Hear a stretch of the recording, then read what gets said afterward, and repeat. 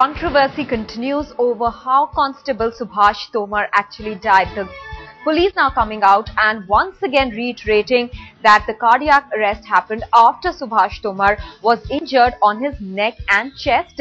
K.C. Dwivedi there, additional CP saying that these injuries were made by a blunt instrument. However, you also heard the eyewitnesses, Pauline and Yogendra Tomar, both of them vouching for the fact that there was nobody around them who had hit Subhash Tomar at that point in time. Atir Khan, associate editor, now joins us with more details. Atir, why is the police not revealing what the doctors have said about how Subhash Tomar actually died?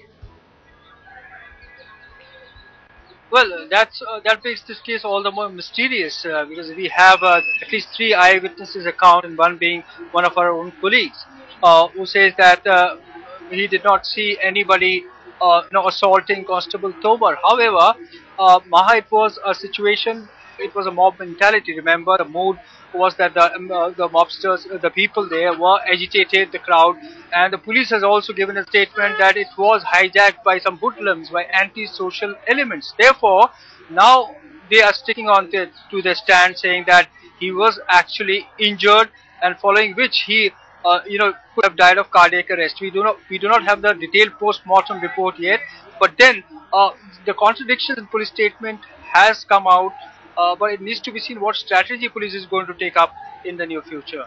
Are there also K.C. Dwivedi there saying that the crime branch is going to investigate this case? Now give us more details about that.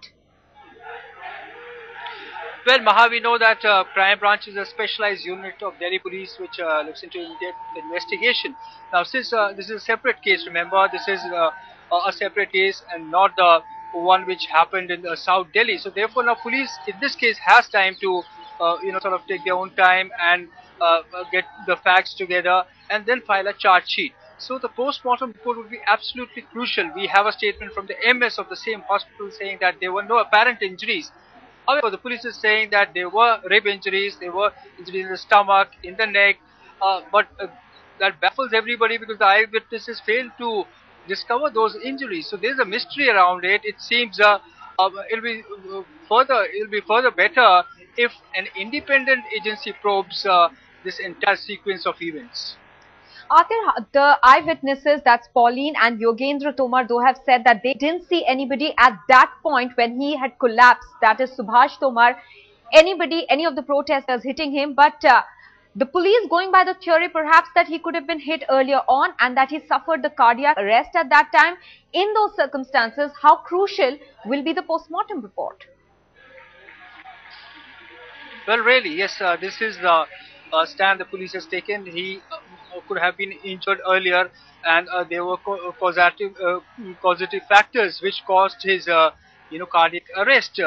However, we know that whatever evidence the police had, the police will have to come up with credible evidence suggesting that he was actually assaulted, failing which their case in the court of law would certainly be weak. But also the post-mortem report will be significant. It will determine the kind of sections which will stay in the court when the police will put in the case in the court of law.